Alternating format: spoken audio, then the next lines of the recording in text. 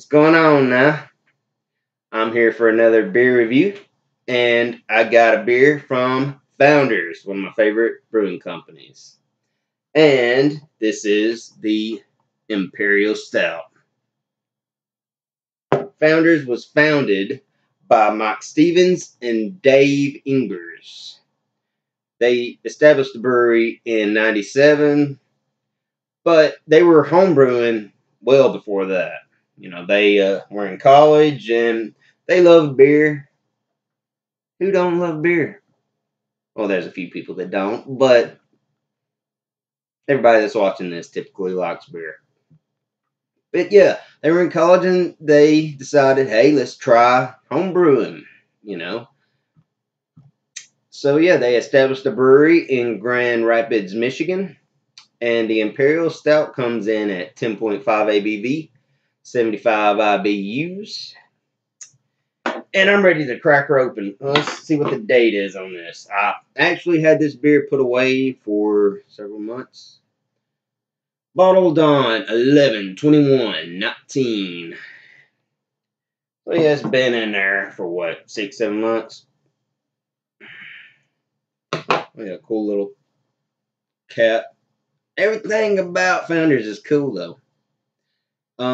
They weren't the first craft brewery per se, but many view them as one of the pioneers of the movement. And they are one of my favorites, hands down. Let's crack it open. I got my Norwood glass. I did have two other ones, but one of them broke.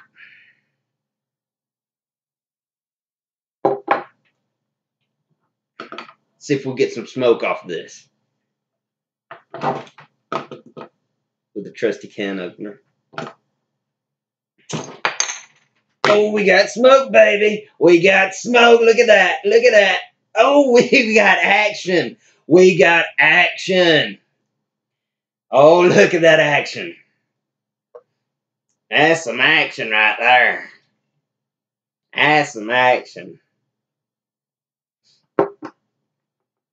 I bought this in a 6-pack, drunk it, and I meant to do a beer review on one of them then, and then I was going to cellar it for about a year and see the difference, but I realized, wait, what happened to the beer review? So somehow it got deleted or I didn't post it. Something happened. Either way, we got some action on that. Look at this, how dark. Look at that. If I remember correctly, this has an even darker head than the breakfast stout. Yeah. Look at it. That's just beautiful. Opaque as opaque gets. I mean, I see my reflection in the beer, Funny looking reflection. Makes my head look like one of the, what's that movie? Coneheads. And I got my Pantera shirt on. Rest in peace, Dime Bag.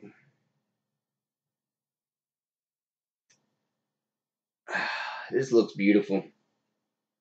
I ain't had a stout in a long time. I've tried venturing out, doing some beer reviews on some other styles. Very thick, creamy head.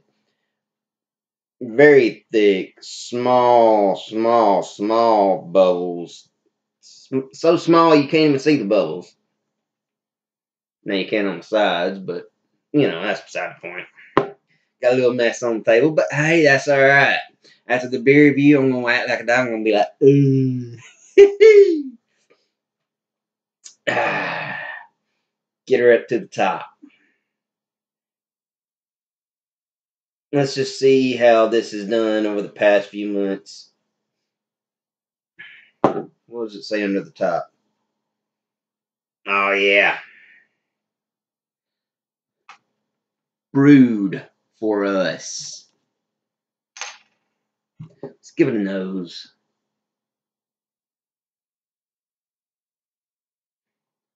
Oh, roasted heaven. Roasted heaven. Cocoa malts. Coffee. Dark fruits.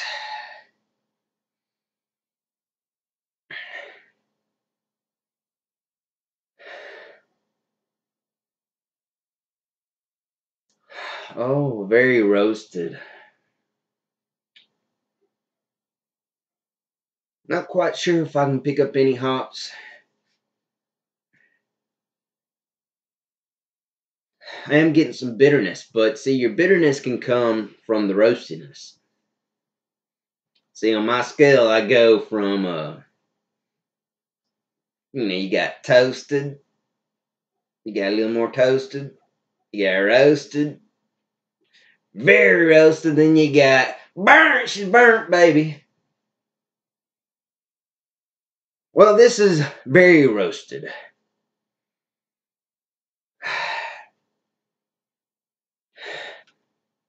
Oh, very amazing smell on it. And I mean, dark. Use motor oil look. You get smokiness on the nose, like that artificial smoke flavor.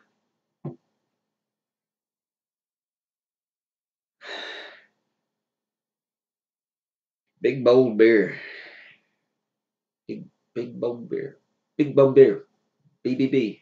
The triple B's. Big bold beer. I'm gonna make that a thing. Big bold beer. I'm a little silly. I drank me a Still Reserve.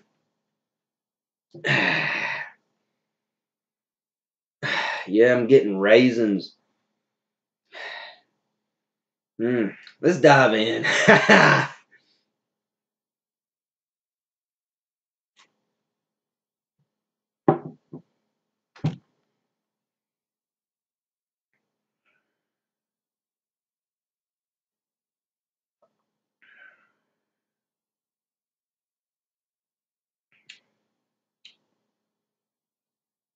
Wow. Can we say complexity? This is a complex, amazing beer. I know y'all thinking that I go on and on about Founders. It is what they say it is. It's amazing.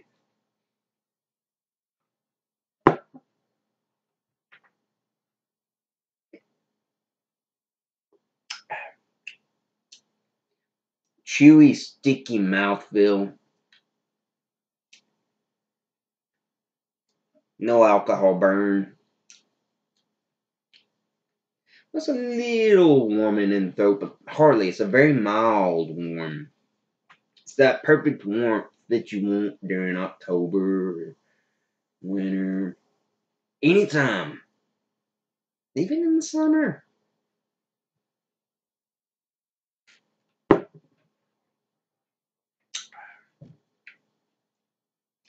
good mixture of the malts.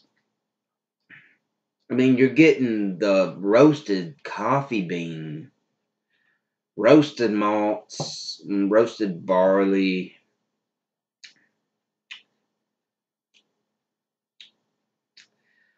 Like a very almost burnt toast. Burr. Excuse me. You're getting raisins, but it's very dark raisin, like if you had a chocolate covered raisin.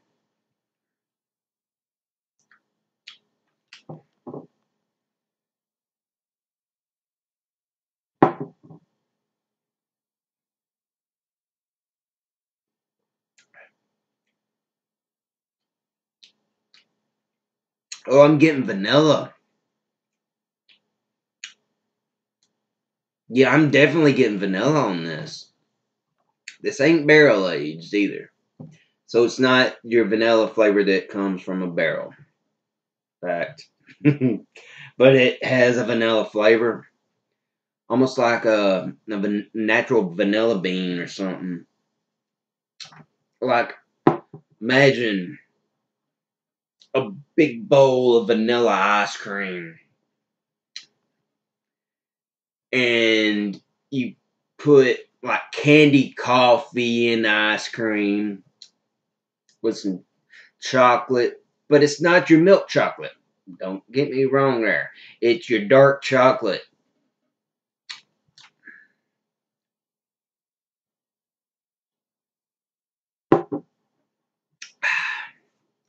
I can already tell this is going to be a long review. I'm already at 11 minutes. This beer deserves it. It coats your mouth, sticky, good. Might I even say better with age.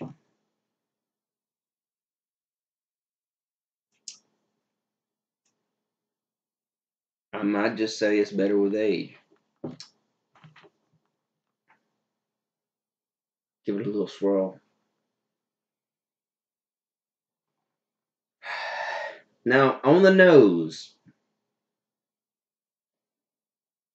you do get some booziness on the nose. It is there on the nose.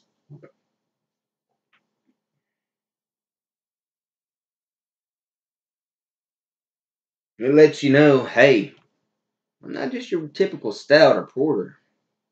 I'm an Imperial. That's what I am.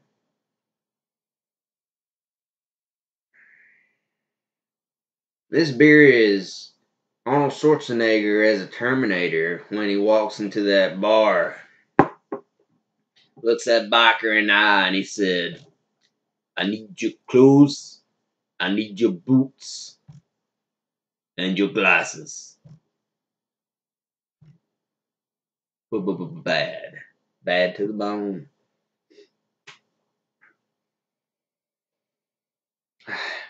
But see, the booziness on the nose ain't bad. I mean, it complements the roasted toast, the very roasted malts. I mean, because like I said, it's very roasted. You know, it's just not regular roasted. It's almost burnt, almost in the burnt category. Just look at the lacing on the glass. Look at that. This ain't gonna be for your everyday beer drinker, you know, that's just started out drinking something like, Sam Adams light lager. There's someone that just had a blue moon and thinks, hey, I had my first craft beer. It was a blue moon. Talking about blue moon. I just got into a beer reviewer that actually lives really close to me. And still got to watch his review of Blue Moon, the Hefeweizen. He's really good. His name is The Bearded One. Look him up on YouTube. He's amazing with beer reviews. He tells it like it is. And one day I plan on doing a beer review with him.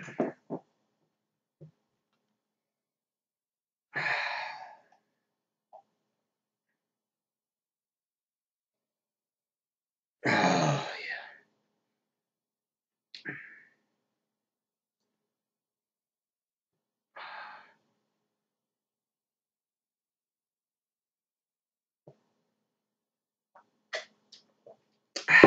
I left this beer out for about an hour. One thing I love to do, and I recommend this to any seasoned drinker of your more complex beers, I'll say. Your micros. let your beer warm up. Don't drink it ice cold, unless it's a bottom fermented yeast, a lager that's a high gravity. Drink that really cold. That's the way they're meant. But these, let them warm up. Let the complex flavors come out. The complex aromas, because that's what they're made for, the complexity. And it's so sticky. I feel it on my fingers.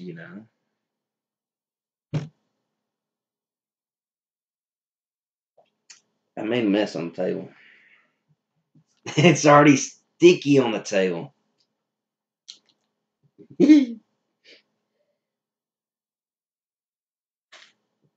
Oh, this is already going on 16 minutes. I do not apologize. I do not.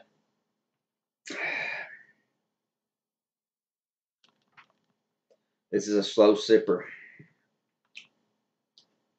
Very slow sipper. I will tell you some depressing news, though. I just figured this out. They no longer make the CBS, and they don't plan on ever brewing it again. They stopped in 2019. That's the Canadian bourbon stout. That depresses me because I ain't ever had the CBS. I've had the KBS, the Kentucky bourbon stout. I've had the breakfast stout. And so I got to find somebody that maybe has a leftover bottle, maybe call them up and sweet talk one of the front desk ladies, showing my charm, like charming side. Not, no, no, no. I really want to try that Canadian bourbon stout. I mean, I've heard some good things. But no, I'd like to at least get the KBS, though, and the regular breakfast stout. See, the Kentucky, wait, I say, is it bourbon stout or is it breakfast stout? Kentucky breakfast stout. I apologize. Maybe it's Canadian breakfast stout, not bourbon stout. Oops, that was a blunder. And Kennedy knows that one. But yes, it is. It's breakfast stout. Or would it? I don't know. Brain fart. Hey, everybody gets something wrong here and there. I like to compare them all together, though. Pick out the differences, and they're going to have differences.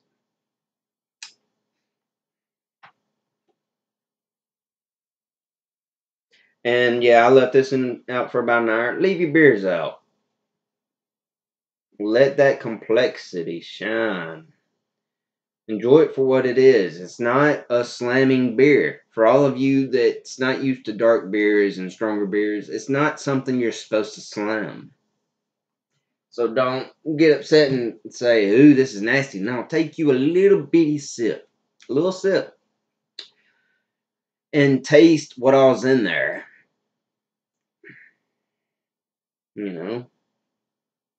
This ain't meant to be your Miller, Bud, Coors, or anything like that.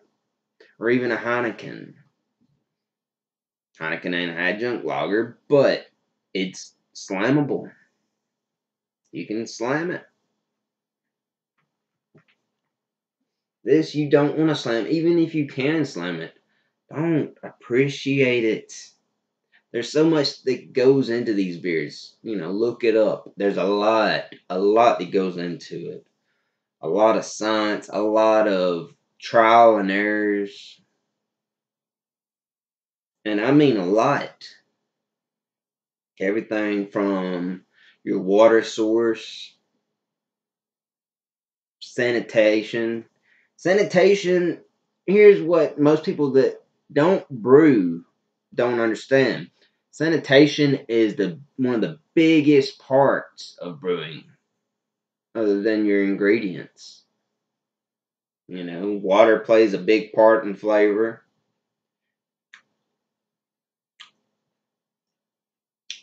Yeah, dude.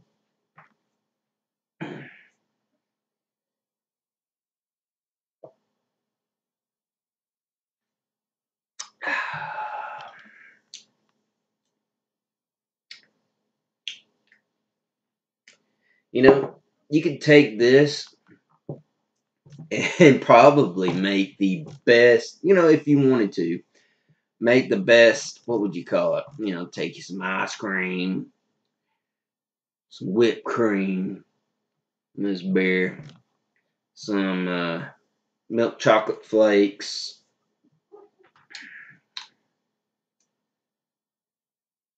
That would make a dang good dessert. So let's read the back, shall we? Make sure every drop's out of there. Oh, yeah. It's good. This is worth every bit of the 21 minutes I'm already on. Let's read the back. Brewed with an abundance of malts. Oh, it is. This stout is smooth as silk. It is.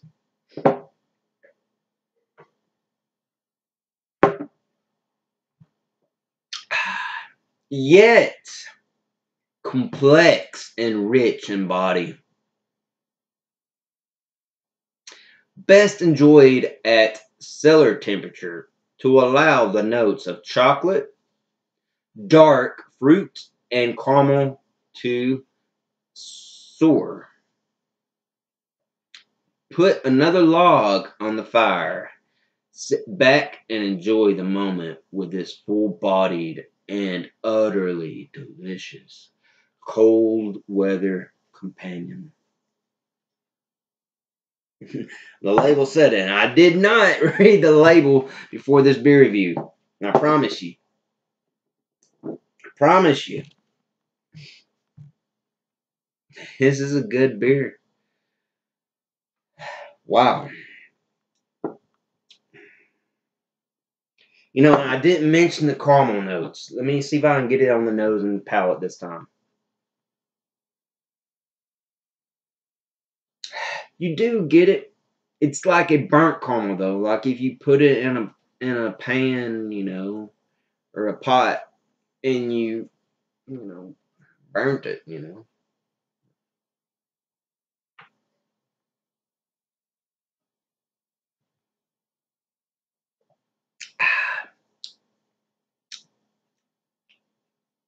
Yeah, you get that sweetness, like you would a sweetness from the caramel, like a burnt caramel.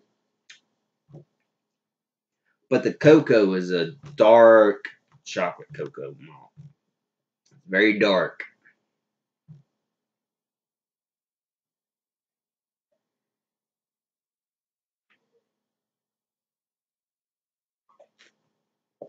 I know very few will understand me reviewing this beer for so long. But if you're a lover of Imperials, a lover of Founders, you'll understand. Funny story about the backwoods bastard, and that dirty bastard. Two beers from Founders. Excuse me. We could not get them here in Bama because of the name. Yes. But I mean, hey, we're here in Bama, Hey. 2012, though, we finally got them. I think it was around 2010 when we had the craft beer movement. There's a few people that was home brewing, but it was a big deal. There was Free the Hops. Once people discovered that big group of Free the Hops, it started catching. and we was finally allowed beers above 6% ABV. Oh, I want to also mention, if you have Facebook, add the group founders. Add their page. They every week post a video of two people that give all kinds of sorts of information on beer. Very knowledgeable people. Founders is a very well-rounded company. They got people that talk about the science of beer, people that give information, everything. I mean, it's very amazing. And they stay connected with their fans. Add the Facebook group. I'm serious. It's one of the best Facebook pages I've seen.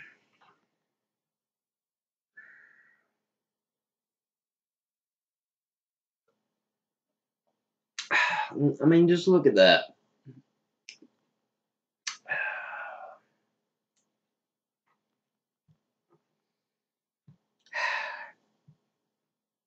Final sip is the last one I got. Cheers, y'all.